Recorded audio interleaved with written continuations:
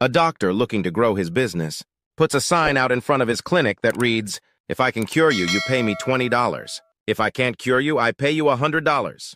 A greedy lawyer decides to take advantage of the doctor's offer and visits his clinic. "Doctor, I can't taste anything. Please cure me."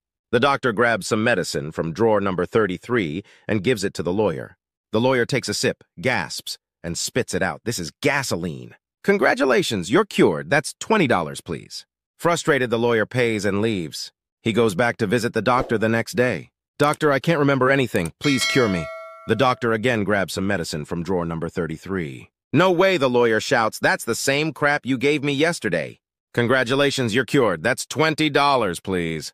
The lawyer, visibly upset, leaves and the next day returns with a plan. "Doctor, I'm blind. I can't see anything. Please cure me." "I'm sorry," the doctor says. "I won't be able to cure you." "Here's $100 and hands the lawyer a $5 bill.